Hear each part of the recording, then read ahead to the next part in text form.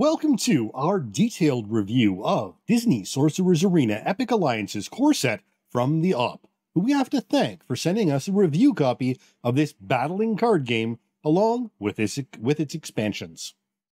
The Disney Sorcerer's Arena Epic Alliance's core set, which I'm probably going to call Disney Sorcerer's Arena or just Sorcerer's Arena going forward, was designed by Sean Fletcher, published in 2022 by the Op, otherwise known as USAopoly.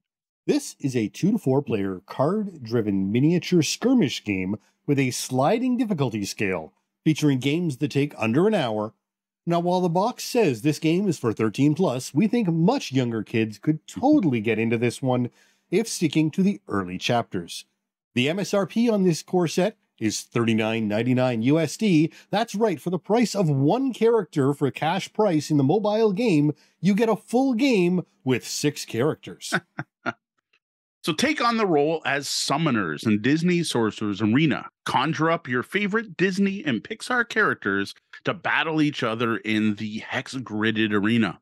This core set includes Sorcerer Mickey, Maleficent, Sully, Aladdin, Dr. Fuselier, Gaston, Demona, and Ariel.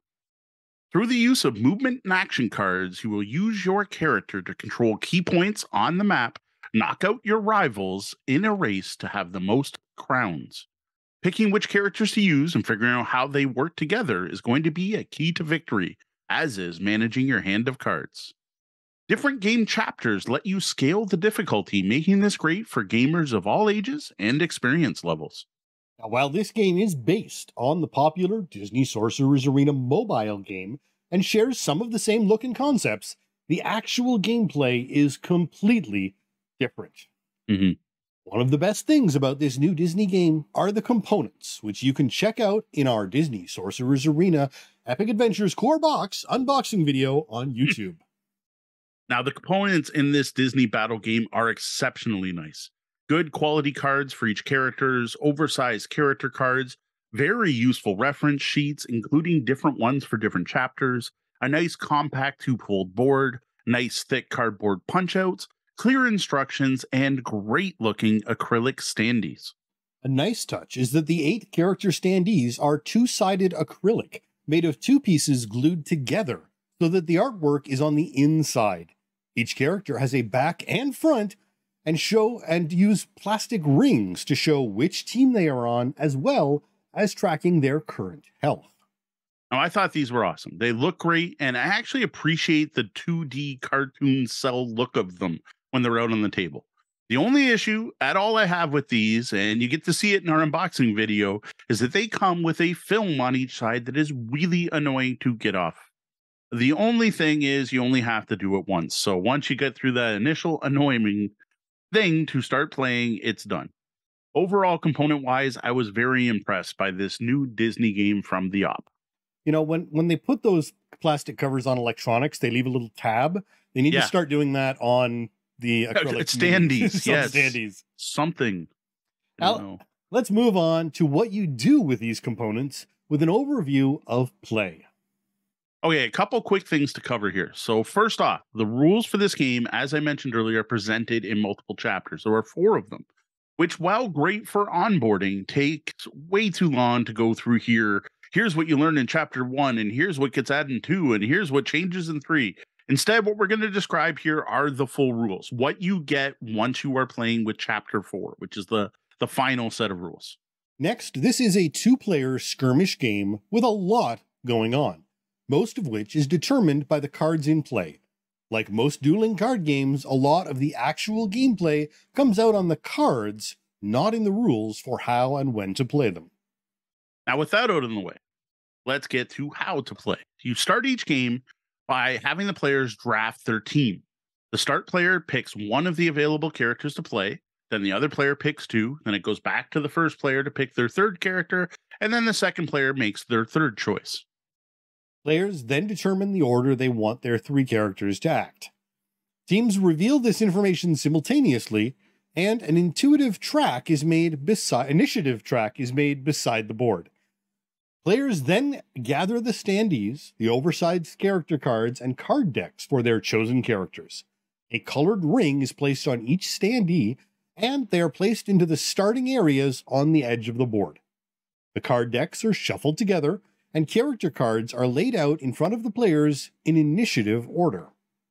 Now, each player is going to look at their character cards that summarize all your different abilities and stats and stuff and figure out your hand limit by adding up the hand limit for each individual character. You're then going to draw that number of cards from your now shuffled deck. Each player can then do a mulligan, but first they shuffle that hand back in before drawing a new one. You only get one mulligan. A game of Sorcerer's Arena is played over multiple rounds, where each character activates once. At the end of a round, if a player has 20 or more crowns, or either player had to draw from their deck but couldn't, that round, the game ends. The player with the most crowns wins. In the result of a tie, more rounds are played until one player has more crowns than the other at the end of the round. Now, at the start of each character's activation, there's a number of things that happen. Status effects count down, with triggered effects going off. The active character is on a victory point spot on the board, of which there are 3 of. They gain a crown for staying there for an entire turn. Knocked out characters return to play at full health, and the active player draws 1 card. Yes, you draw a card at the start of every character activation. That is like the hardest to remember rule for no good reason. You draw at the start of your turn, not at the end. Now, the movement, action, and skills phase is next, and is the meat of the game. Each character can do any or all of these options in the order they choose, though each action must be completed before moving on to the next. So in the move phase, you move the active character a number of hexes up to their default movement value. Optionally, you can discard any movement card for any character from your hand to add 1 to this. Instead, though, you can play a movement card for the active character and do what it says on the card. In the action phase, you can attack a rival using the active character's default attack, and optionally discard any attack card from any character to add 1 damage to this attack. Or play an action card for the active character and do what the card says. Now, many actions deal damage to rival characters. This is tracked using the colored dials on each standee's base. When a character gets to 0 or less health, they're knocked out. The opposing player gains crowns equal to the number shown on the knocked out character's character card. The KO'd character, of course, will return to play during its next activation. This is actually one of the big differences from the mobile game, as in the mobile game, the entire point is just to eliminate all opponents. That is a big change. The last option is to use a skill. Each character has 1 or more skills unique to them. When choosing to use skills, you can activate 1 or more of the character skills in any order. Now, this is what we meant by the basic mechanics being pretty basic, very simple. Now, what really makes this game fun and interesting is what those movement and action and combined movement action cards do. Through card play, you could have Mickey studying up to be a wizard by collecting broom tokens. Aladdin could be slipping through the crowd, gaining the stealth skill so he's harder to hit. Dr. Facilier could be shrinking his rivals, and Sully could shout out a bellowing taunt, forcing all attacks to target just him for the remainder of the round. There's one other thing to watch for when playing the full rules, and that's gears. Each card has a gear symbol on the bottom right of the card. After each phase, you check the gears in your discard pile against your character cards. Each lists a set of gears required to level up. When you've hit this total with a character, you remove the set of cards from your discard from the game and flip over your character card, unlocking a new permanent character ability. Now, once a player is done activating their character, they then discard down to their hand limit and end their turn. Now, again, the game continues until you get to the game end, which we covered earlier. But as a reminder, someone ran out of cards or someone hit 20 crowns. And again, if you're tied, just keep playing multiple rounds until someone has more crowns than the other. Now, the game also includes a 4-player team variant, where each player controls 2 characters and you form 4-on-4 teams. The only real rule change is that a player can use a card in a teammate's discard pile to level up one of their characters. Yeah, and information is perfectly valid to be shared between. You can talk strategy, you can show each other your cards, and so on. And what's nice is the game does come with just enough characters to make 2 4-character teams. Now, a lot of Disney games have come out, especially in the last couple of years, it seems like, from hobby board game companies, not just mass market games and versions of Uno and Monopoly. And due to that, I never know what to expect from any particular Disney game anymore. Game with a Disney name doesn't mean anything to me now. It used to be, if I saw Disney on the box, this was a kid's game by default. This is a game that kids are going to enjoy, and parents may or may not enjoy playing as well. This is definitely not the case anymore. While some newer Disney games are for kids, the majority, especially the ones coming out of the hobby game market, are not only for adults, but also for experienced gamers. Check out our reviews of Smash Up Disney Edition and or some Disney Sidekicks for some examples of this. Now, personally, I'm not sure what to think about this. Like when I see the Disney name, I expect family friendly. Not necessarily a kid's game or something for little kids, but a game that the entire family, kids and adults, can enjoy together. This one we probably could have anticipated had either of us played the mobile game in advance of the board game, as the mobile game is currently celebrating its 3rd anniversary and has been around a little longer. Yeah, now I'm just really happy that this particular game fits what I just talked about. This, to me, is deserving of the Disney name. And I don't want to sound that pretentious, but it nails that sweet spot. It's perfect for families, casual Disney fans, as well as being an engaging skirmish game for hobby gamers. And the secret to this is that 4-chapter onboarding system presented in Sorcerer's Arena.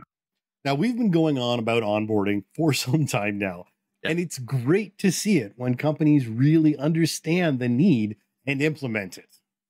Yeah, so when you start off this game in Chapter 1, you just have a 2-player skirmish game that you can play right out of the box. Now, this is something more games need to do with the way the flash in the pan board game industry right now is. People don't want to necessarily prep or read the rules or have to put everything together. This lets you put the game on the table, read the first few pages of the rulebook, and get playing. You only have 2 characters per side, which are already set initiative order. There's no decisions to make. You get to go right to the game. It removes most of the more complicated rules and interactions. You don't have skills, character cards. There's no way to boost your movement or anything like that. Even the point goal is lower, which makes it a shorter game, again, better suited to new and younger players. This is not only a fantastic way to get the game to the table right away and to introduce the basic rule structure and mechanics, it's a great way to then later play the game with younger kids. Yes. Now, that said, this is still a family weight game, even at Chapter 1. This is not a kid's game. This is not one for little kids. There is a lot of reading required. This is a card game. You got to be able to read the cards. And learning the action cards, dealing with status effects, and the different card combinations does require some skill. I would think this would probably be good for 8-year-olds, potentially younger if your kids have gaming experience. The ability to understand the interactions and consequences of actions is really that key.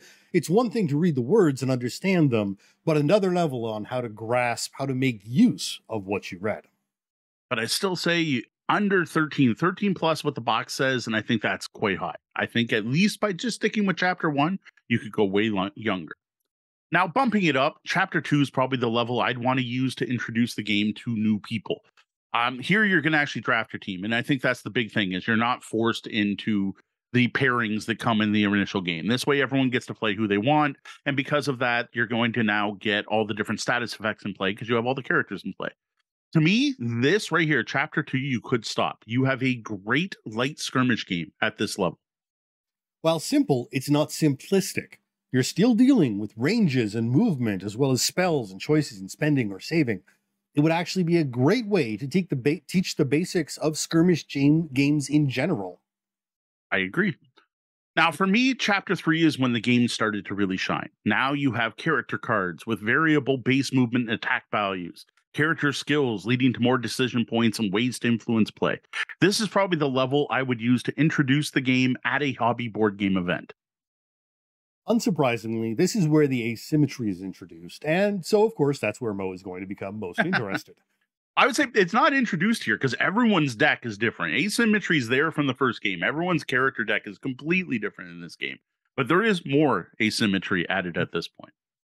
Now, the final chapter actually only introduces one new thing to the game, and that's the gears and leveling up system. Now, this is a cool part of the game, and I get why they saved it for last. When introducing the game to hobby gamers who have played other card-driven skirmish games, I would probably just start right with the full rules, right at chapter 4. Yeah, speaking of diving right in at chapter 4 and the full rules, there's an awesome combined rule book you can grab for free that skips the entire chapter format altogether for those looking to just jump into the full game right away. It's on Board Game Geek and easily found with a Google search, and we'll be sure to toss a link into our show notes as well. Yeah, and this is actually strongly recommended by the designer of the game, who will, if you tweet about this game at all, jump into your thread and provide you a link. Now, personally, though I had fun learning the game bit by bit, I liked doing the onboarding. To me, that was an enjoyable way to experience the game. I love that I got to break it out right. Yes, I am the type of gamer who sits down and reads the whole rule book. In this case, I didn't. I read chapter 1, then sat down and played chapter 1. Then while my opponent sorted the cards, I read chapter 2 because the rule book's not that big. I found that was great. Even better, the onboarding was fantastic for my kids. My 2 kids are both at different skill levels when playing games.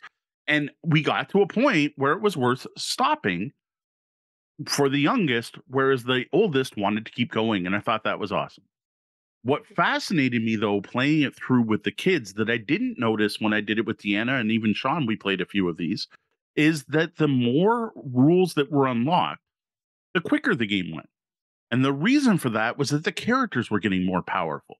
We actually found chapter 2 games took longer than chapter 3 and 4 games because adding in the character skills and leveling really ramps up the damage done, the amount of interactions, and how quick characters were getting KO'd.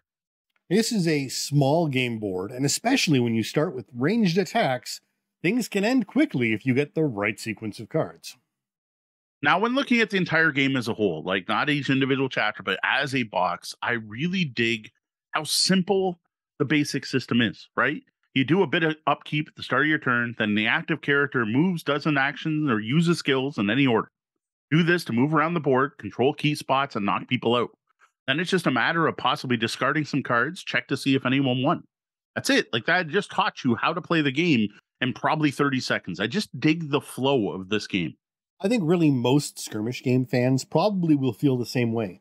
Despite the childish characters, the game is anything but childish.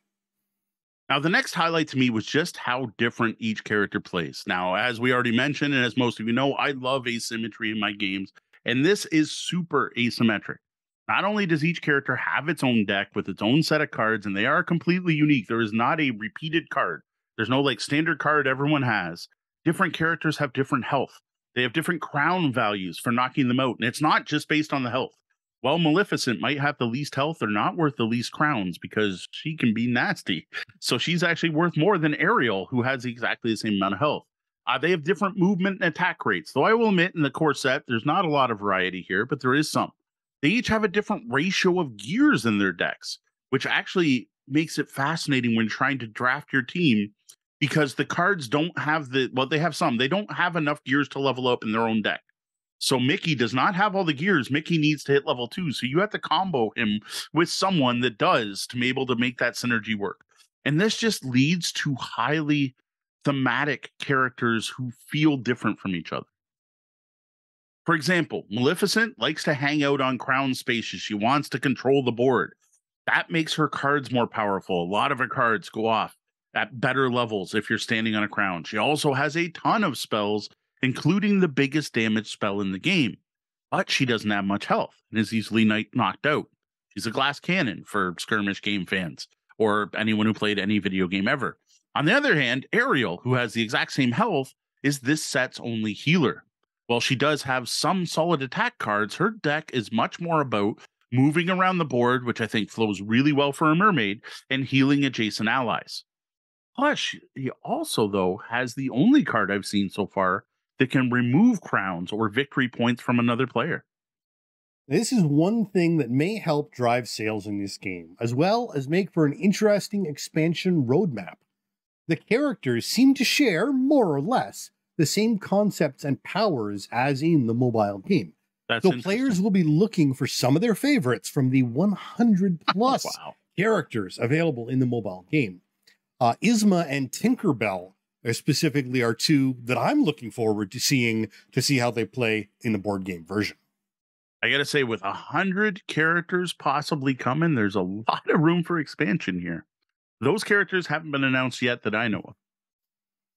Now, any card-based battle game is all going to be about the cards and what they do, and I've found Disney Sorcerer's Arena does a good job of balancing both the individual character decks, so you get a good mix of, balance of attack and actions and movements, because that's a big part of this, as well as balancing the potential combos and other parts of the game, which I think is impressive. Even with 8 characters, it's pretty hard to balance that. This is something I hope they're able to keep up with all the expansions that have been coming out. Well, we haven't mentioned expansions yet. While the base game comes with 8 characters, 6 of which will be in play during any one game, there are, of course, expansions out there you can pick up to expand your options. Each has 3 new characters in it, and some also add new rules to the game. And we have all of these, but we'll be talking about them each in their own review in the future as we dive into them. Yeah, at this point, I'm just playing around with the base game still having fun discovering things. Now, in addition to expanding your game through expansions, I thought this was kind of interesting, is that each player has their own core set, or if one player, is the alpha gamer and picks up 2 of their own, you can combine these. So that way players can play the same characters against each other. While I get that in some settings this can be silly, I think it works for this particular game. Because you're playing summoners who are conjuring up aspects of the characters. So I don't see any canon issue where we both can't have Ariel. Now, while I haven't gotten to try any of this, as I only have one set, I think the ability to duplicate would make some really interesting matches. Like the fact that a player can have a healer on both sides now is enough right there, or seeing a character made from all the damage dealers can actually happen now. Yeah, I can certainly see groups buying multiple sets so that each person can have their favorite team, even if some of the players overlap. Sully being a great tank, and combine that with Ariel's healing abilities for, potentially important aspects of some strategies. Now, one thing that I don't know if it exists from this game, though, I don't know if there was at least one official tournament, is if there's a meta for this yet. I don't know if this game is going to or has gotten to the level of the collectible card game, where certain players have their certain 3 sets that are considered the best sets right now.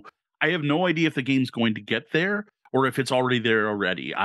With the pandemic, I think they probably missed the initial boat of having a big organized play program, but it's something I could definitely see coming in the future if this game continues to be popular.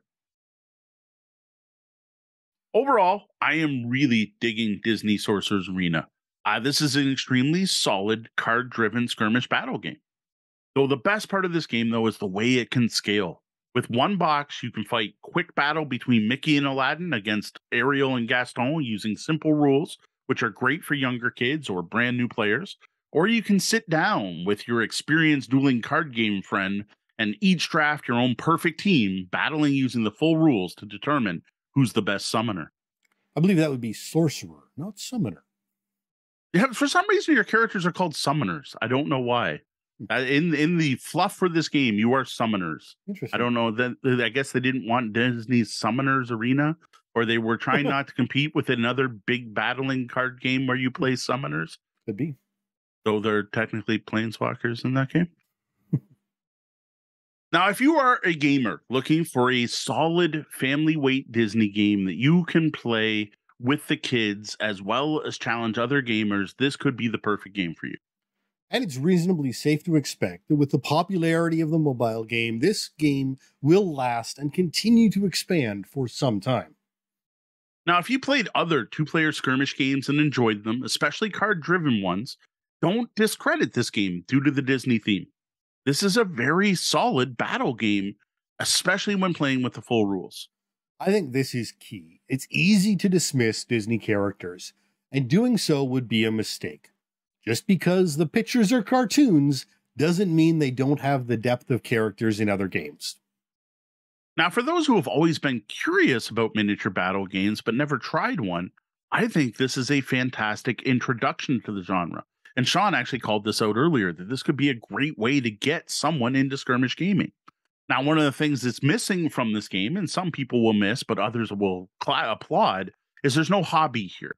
There's no painting, there's no making scenery, and there's chapter-based onboarding system is really good for holding your hand while getting you started and then letting you run once you've figured everything out. Now, if you're a fan of the mobile game and would like something with some more meat to it, this will do just that. You get a lot of the game you already enjoy, but with a whole tactical layer on top of that really expands gameplay.